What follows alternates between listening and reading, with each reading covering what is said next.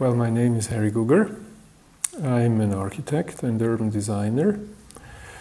And at the same time, I'm teaching as a professor at the EPFL, which is the Swiss Federal Technical Institute. There is two branches, one in Zurich and one in Lausanne, and I'm employed in Lausanne.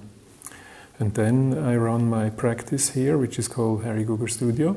And since the research I do at my chair at LABA, at the EPFL, is very much oriented into territorial and urban design, Switzerland is not a nation state.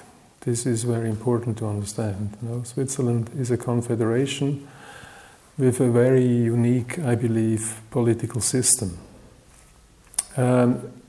My wife, for example, she has recently turned Swiss, and she is every time all excited about the many direct referendums we are running now. So she's really, and for me this is normal, but for her it's very exciting to be able to vote pretty much on every aspect of our political and social life, and she enjoys that a lot, to be inflicted in this very direct manner.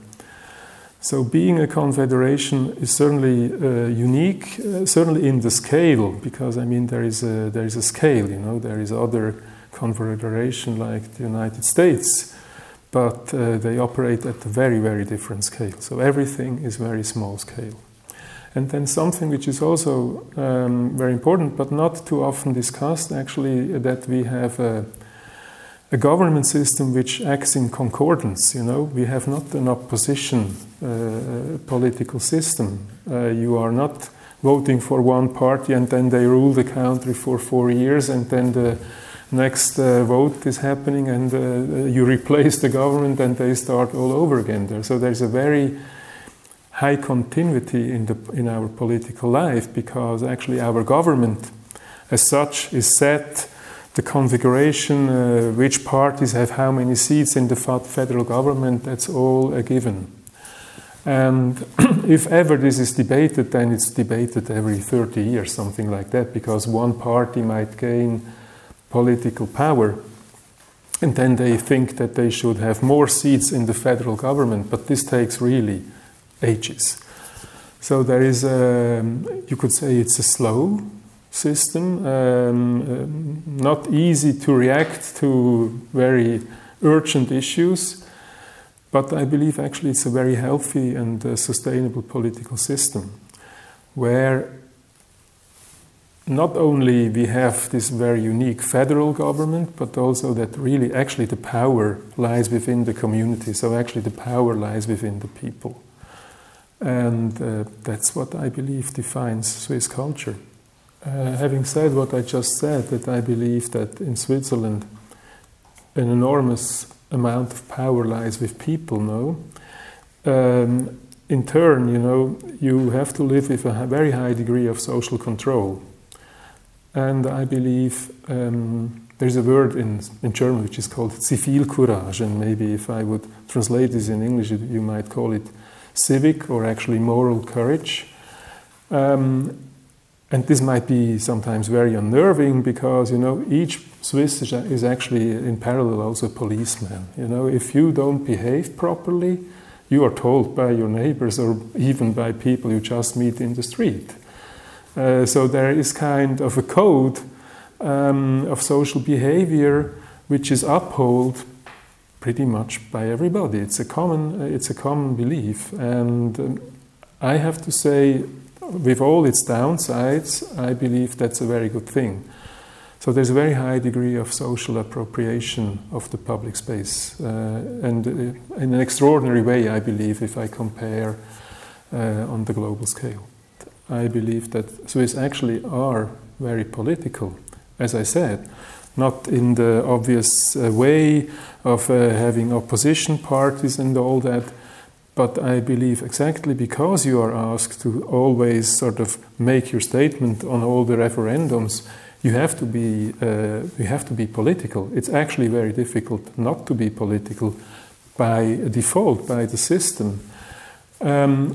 And the lack of ideology, I mean, Swissness, I would call this a very harsh ideology, actually, you know, and I believe we have a rather strong ideology. And I don't think there is an absence of that. I think there's a very clear understanding among Swiss what Swissness is, and we would always fight for that. Now, this engagement of sort of the people, the common in the public space and in the urban space goes very, very far. You know, I could now give you two examples. Maybe I start with the Kunstmuseum, you know, that, for example, and this has not to do as such directly with urban space, but I mean, it's quite unique that a city votes on whether to buy a Picasso painting or not, you know. This is, but that's actually what happens here. I mean, there was a referendum on whether, because the Kunstmuseum is a public body, on whether the Kunstmuseum should buy a Picasso. And this referendum was voted pro. And Picasso was so excited that he gave 5 other paintings to the Kunstmuseum when he heard about that. The public would have voted to buy his piece of work, you know. And in light of this, and in line with that, you could say that, for example, there was a referendum on the bridge exactly over here. We have a bridge over the Rhine, the Wettsteinbrücke, where there was kind of an engineered design, and there was a design by Santiago Calatrava. And I mean, the people had the right to vote on which one to choose, because there was kind of a competition. It's important. The bridges over the Rhine, of course, are important kind of public infrastructures. You could call them even public spaces as such. And unfortunately, in that referendum, sort of the low-key engineered safe design won vis-a-vis the Calatrava design, but I really think it caused a trauma amongst certain circles in Basel, that they were not more daring and future-looking and actually choosing Calatrava's design, because this was even long before the Bilbao effect. You know, today everybody understands how important sort of these designs are to create an identity. And I would argue if the vote, the referendum on the bridge would have taken place after Bilbao, we would have the Calatrava bridge here in Basel. In the large scale, no, and in the historic picture, I believe, or you have to understand actually, that Basel was a very important capital of the humanist area. It was, you would call it today, you would call it, it was a world town. It was a place on this planet in the humanist area. And I would argue that it has managed to age in dignity. This is what is Basel. Basel was an important capital in the humanist area and has aged in dignity. That's how I would describe it. What does that mean? You still feel, you know, I mean, you look out of this window and you see in the studio of Erasmus von Rotterdam. It's over there, untouched, on the first level. This has really made an imprint on Basel. You have to know that, for example, Basel had the first university in Switzerland and one of the first on the northern side of the Alps in Europe. And it was very advanced, for example, in book printing, then later on in silk band production, and from where, by the way, derives chemical industries and then pharmaceutical industries, which are so important today. And of course, Basel, you mentioned it, is a border town, you know, and as such, if you would sort of take the definition of Henri Lefebvre, what is urbanity? Define it by borders, differences, networks. You know, this border condition, paradoxically, I think, on the one hand, emphasizes urbanity, and on the other hand, neglects it. It's very clear, for example, on the retail market, it's so much cheaper to buy in Germany, you know, you see a segregation. So retail businesses have a very hard time to survive here in the center of Basel, because If you would do that, you would go there on a weekend and you would take your car, you would see that you have to wait quite a while at the border to get into Germany. And it's not only the Basel people, it's everybody from Switzerland has does his retail over in Germany, which is actually bad. You know, there this border condition kind of neglects urbanity because it starts to segregate certain functions out. But then at the same time, it contributes to Basel being, I would argue, for the scale again, the size of it, an incredible cosmopolitan city. You know, that is certainly true. And it's a very efficient city. It's a small scale, highly efficient place where you can reach the rest of Europe by many means, be it airplanes, trains. So it's very well connected, and actually it has a very cosmopolitan community, not only because of the border condition with the Germans and the French coming to work here, but the pharmaceutical industry, which actually brings the whole world to the place. Design of public space is actually something which takes place over decade and decade and decade. So it's a very timely thing, and it has to adapt. And so I would see it more that there is many sort of little initiatives which somehow improve the urban fabric. And if I would have to point at something, I think, for example, the station, the passerelle, which is quite a nice piece, actually, as a piece of architecture, but also what it did, sort of bringing the Gundeldinger Quartier sort of more closely to the town center, and actually what it triggered in the Gundeldinger Quartier is quite extraordinary. The Gundeldinger Quartier is a typical Gründerzeit-Quartier, you know, with the typical block structure. I would argue you have to walk long ways to find, you might find it in Berlin and other places still, but where you really find such a neighborhood which actually functions, you know, with sort of all the necessary amenities on the ground floors and people living above, and which has a very lively sort of down-to-earth city life, but functions very well. And this has been supported. I mean, there has been this bridge over the tracks by extending the station. And then it has been supported by several initiatives from the city on improving streetscapes and so on.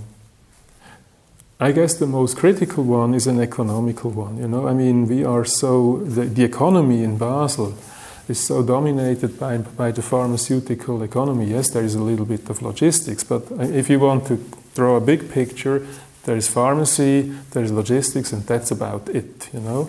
And these are highly concentrated workspaces, which somehow care for themselves. And that's actually, I believe, a problem, because there is actually, you can observe this, there is a concentration of workspaces on the relative campuses, be it the Novartis model or the Roche model. So what is left is a need for housing. And also here I see a danger that somehow a segregation is taking place between somehow housing, workspace and live space being really inflicted. So we somehow go to the campus, which is its own city, and then we come home to live in town. And there I would like to see a more distributed pattern of workspace and live space, you know. But that, as I say, is a reflection on the economical situation here in Basel. And then if it comes to the development of Basel, Basel is this typical star form, you know, of a city development where the center grows into the valleys, be it the Birsig, the Birs Valley, the Lange Erle. That's how Basel develops. And if you look at the system, it's often that crucial bottlenecks between sort of the inner city and these new extensions into the valleys. There are bottlenecks, be it the Dreispitz, be it the Wolf, where because of old industries, you know, it's difficult to somehow transgress these bottlenecks and really weave together the urbanity which happens now in the valleys and the urbanity in the inner city. There is actually quite a few. You know, there is. I just mentioned Wolf. Wolf is the area which now only sort of starts to be discussed next to the main Swiss train station. Towards, if you go towards the east, quite central and still completely dominated by logistics. And I believe this is an area which will be in the focus in the future. Then, of course, we have the problem with the Hafen, the harbor, where there is again planning happening, which I'm actually rather critical about. You know, there I see for the first time a tendency to leave the initiative too much to the private sector. So it's I believe this is a very developer-friendly development. They even create kind of an island by reaffecting an old branch of the river. I don't like that. I think there should be more of an interweaving between the existing urban structures, the Kleebeck areal and the harbor. And actually, there is a lot going on because the Kleebeck areal, which is mainly Novartis dominated, is also liberated. So also there, a lot is going on, and we all have to pay very careful attention that this is actually, as I say, you know, not done in the neo-capitalist, liberal capitalist system where you somehow divide it between a few developers, but actually that this is kept. And I'm very trustful. You should know that there was again a referendum where the vote was that the city of Basel is not allowed anymore to sell its property. They have to, if they want to sell, they have to buy something. They need to keep the amount of property they have. And again, I mean, this was the public who voted for that. I never looked at the Rhine with these terms, but I like very much what you say, that the Rhine, a metropolitan public space, and I truly believe it is. You know, you have to understand, the Rhine is Basel, or the fact that the Rhine finally managed to bend towards the north. You know, the Rhine starts in the Grisons and always tries to go north. He's always hindered here by the Schwarzwald, and finally he manages to find its way to the North Sea. And so this is a very, you could call it even in geological dimensions, is a very crucial moment, spatial moment, no? And which, of course, also makes it more important by its strategic position on this north-south axis. So the Rhine, the bending of the Rhine, this is Basel. And I truly believe, you know, if you don't come to the Rhine, if you, like many people who just drive through Basel on the highway, they really think this is the most city place on earth. You know, this is maybe the ugliest city they have ever transgressed. This is really, I mean, if you do that, you just drive through on the highway, you think, so what is that? Because if you go over the Rhine, you have these acoustic walls, you don't even see the space. But then once you get to this space, I believe it's an incredible public space. And as you mentioned, I have to repeat, the metropolitan public space, because it really acts on, as you say, local, national, transnational scale. And I believe that's what makes it great. You still have the oil tankers sort of using it as a transport route for the logistics, you know, to go to the upper harbor, because as you know, we have two harbors being a confederation. We have the state of Basel City and the state of Basel-Land, and they of course have both their own harbors. And so these ships still sort of go through that, and I really believe it's one of the urban spaces Switzerland has to offer. And if you take the Rhine away from Basel, there is not much left, I have to say. By its form, the bending, its dimension, by its multifunctionality, its leisure, its logistics. And yeah, I mean, that's the space which somehow makes Basel Basel. Paradoxically, I think the quality of the architecture is so high that the urban design suffers from it. Too often, I believe, one just relates and believes that as long as we come up with good architecture, everything will be fine. And not often enough you start actually from the open public space. So too often, I believe, you identify a problem as an architectural problem directly instead of identifying it as an urban design problem. And paradoxically, I believe urban design would eventually even be better if there wouldn't be such a high architectural quality, because often it's used as an excuse or a fig leaf for not thinking from the open public space, you know, and I think that always should be the starting point. And good, I mean, you know, it's their decision, but to somehow create a city like Novartis does and then make it a fenced compound and not have everybody participating in this great space, they have their reasons to do that. But I personally, of course, regret this, no? And these campuses are such important parts, and also not small scale, they are important parts, and somehow they are excluded from our public life. Maybe Erlen Matte that's a former Frisch site from the German railways for the freight trains, which has been developed, and there, for example, I really think the master plan is actually architecture dominated, you know, and not urban space dominated. Having said all this, you know, it's very, very difficult today to, unless you sponsor the ground floor, unless you somehow don't ask for a rent or even support these businesses on the ground floor, you will not have them anymore. They cannot, if you ask what you have to ask for a new development for the rent, no one goes there. So that's actually also a problem. How to activate the urban realm in these new developments is not an easy thing, because we all know the scale effects of our economy. Things are concentrated in shopping centers, and unless you support them in one or the other way, these small-scale businesses will not happen anymore. I believe that developers should be forced to not ask a rent for the ground floor. They should alleviate with the rent for the housing above, and therefore give the space for free.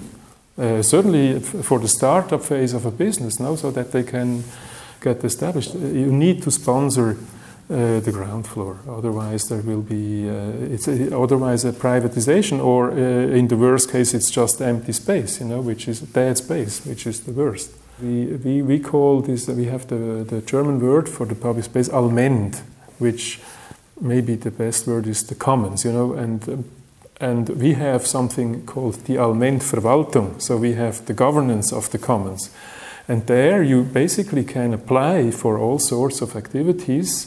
And then, I mean, in most cases I know, you would get a permit unless you do a stupid thing. You want to have a Nazi demonstration or what, I don't know what, then you certainly are refused. But actually, and maybe this Allmendverwaltung doesn't play an active role enough, where they somehow advertise themselves, you know, as facilitators to have more activities and maybe eventually more microstructures. So to be more playful with the hardware and to make more and better use with it. And I believe they are kind of, they sit in their offices and give an application, but they would not promote the public space. And so a more active role from this governance of the commons, which we have, you know, that would be certainly great and would somehow trigger a more interest and diverse use of our public spaces.